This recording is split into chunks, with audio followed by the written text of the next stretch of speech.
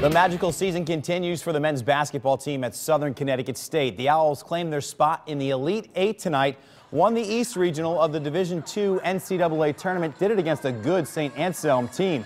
Rough first half, though, for Southern. They had trouble scoring and had trouble containing Dominic Borelli, who bulled his way to 12 first-half points. Owls were down double figures in this one, but by halftime, they had it down to a 7-point game. Southern's lone first-half bright spot was that guy right there, Tylon Smith, 32-25 at the half.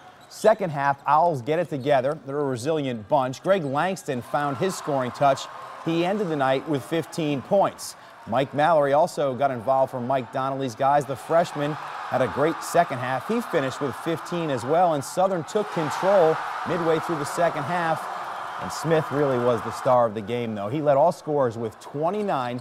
He was named the region's most outstanding player as the Owls advance 78-72. They're now 3 wins away from a national title. There's no words for this. I mean, this is an unbelievable feeling. This is what we worked hard for all season, and now it's a dream come true. To get through this tournament the way we did by coming back against Bridgeport and then finding a way against Franklin Pierce, and then tonight being down 9, it's unbelievable. Can't even dream about this season. What is it, 30-2 right now? Going to Evansville for Elite 8. I don't even know what to say. Southern will play Central Missouri next week in the Elite Eight in Evansville, Indiana.